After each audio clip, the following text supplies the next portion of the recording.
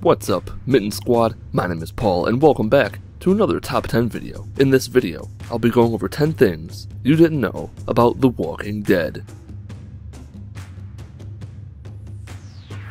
Number 10. As Rick wakes up from his coma, he looks at a clock which reads 2:17, which is the same time seen on the clock when explosions are heard from the same room in the Season 1 episode TS-19. According to the first commentary track, 2:17 is a nod to Stephen King's The Shining. Another 2:17 reference is in the Season 1 finale, where Edwin Jenner says that Test Subject 19, where the finale gets its name from, resurrected after 2 hours, 1 minute, and 7 seconds. Number 9. In an online interview, Frank Darabont revealed that he had ideas for several self-contained episodes that wouldn't continue the main story. One of his ideas would have been the Season 2 premiere. Instead of Carl getting shot and finding himself on Hershel's farm, the episode would have been a Black Hawk Down style episode showing what happened to the guy in the tank from the first episode of the series before he locked himself inside the tank.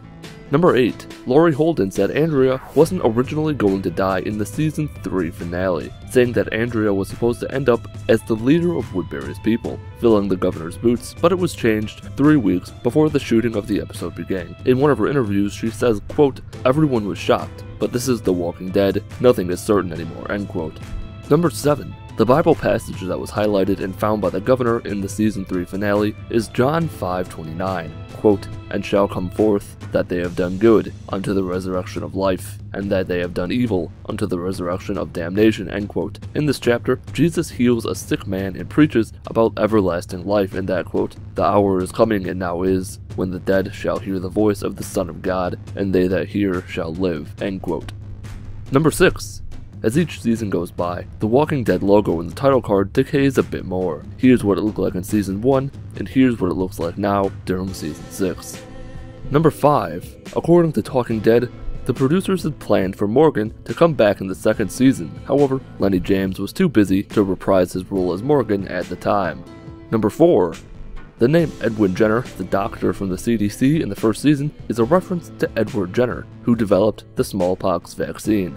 Number 3. Rick doesn't seem to be very religious. In the Season 1 episode Days Gone By, he seems uninterested in praying before a meal with Morgan and Dwayne, but does anyways. In the first episode of Season 2, What Lies Ahead, when Rick and Shane enter the church, he says that he's, quote, "never been much of a believer," end quote. In the 4th episode of Season 2, Cherokee Rose, when talking to Hershel, he says, quote, "Last time I talked to God for a favor, my son got shot. I try not to mix it up with the Almighty anymore. Best we stay out of each other's way," end quote. In episode 7 of Season 6, Heads Up, Rick tears down the prayer service notes that Father Gabriel puts up in Alexandria. Then again, Rick and Gabriel weren't exactly BFFs at the time, so it could have been out of disdain for Gabriel rather than the dislike of religion. Number 2. Several Easter eggs were confirmed during the Talking Dead segment of the Season 5 finale entitled Conquer.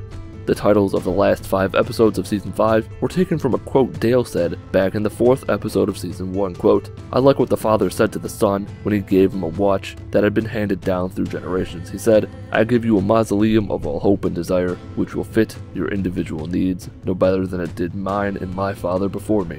I give it to you not that you may remember time, but that you may forget it, for a moment, now and then, and not spend all your breath trying to conquer it.' A nod to all 5 titles, the titles being Remember, Forget, Trying, Conquer.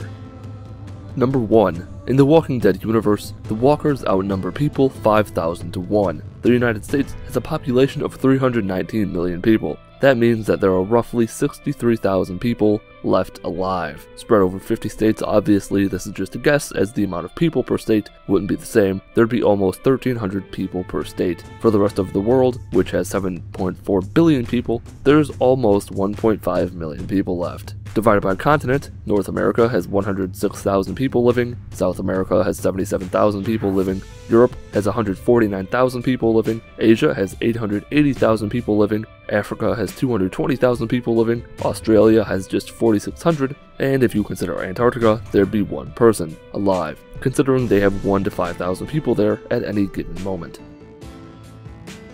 Alright, that's going to do it for this top 10 video about The Walking Dead. If you enjoyed the video or learned anything, leave a like. Leave a dislike if you didn't enjoy the video or didn't learn anything. Also, leave a comment telling me what you thought of the video overall. I've never done a top 10 video about a show or a movie, and this is just a little experiment to see how it goes. Let me know how it went.